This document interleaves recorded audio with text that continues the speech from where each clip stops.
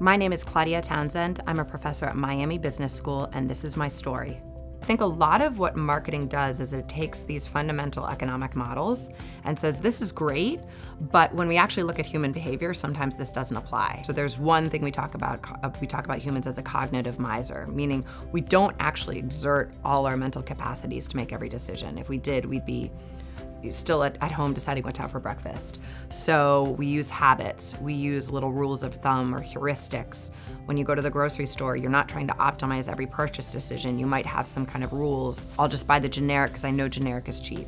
Or I'll buy the name brand because I know that I won't be disappointed. So marketing is looking at when human behavior might vary from those economic models and trying to understand what's going on there.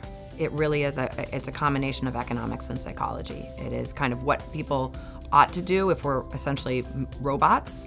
That's kind of the economic model, and then you bring in the psychology to try to understand, okay, when people aren't acting that way, what's actually going on? I do research in two areas. More broadly, most of my research looks at visual presentation, so product aesthetics, how products are presented or how products are displayed, and how that influences consumer behavior. I also have work that looks at how people decide whether to donate to a nonprofit, and so what a solicitation from a nonprofit, how to optimize that solicitation. So I have some research recently that looks at, actually identifies that the decision to donate and how much to donate are actually two separate decisions that are motivated by different kind of psychological processes. So when I'm deciding whether to donate or not, it's a lot about me. Do I want to be associated with this organization? Does it seem close to me in some way? But when I'm deciding how much, okay, now I've decided to give, and now I need to decide how much, that comes down to the organization, the cause, how needy it seems.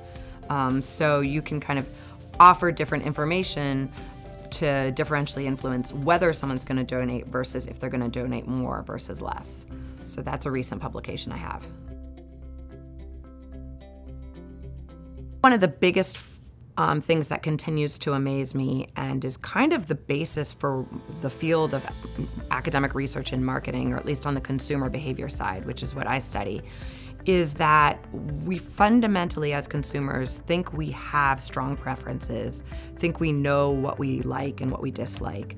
And what we see time and time again is that our preferences really are strongly influenced by circumstances. So how they're presented to us, the words used, what other options are available, who's presenting them, what context they're presented in. And so I think that overall has been the biggest lesson for me.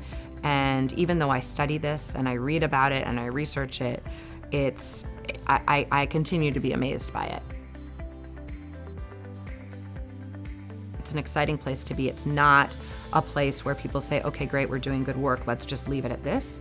But it's a place where we are constantly evolving what we know, what we're teaching, identifying what our students need to know to lead in the market, and adding that to the curriculum. Recently, we added an AI class, artificial intelligence in marketing, to the curriculum because we know that that is kind of where the future is going and where marketing is today. So we want to make sure our students understand that.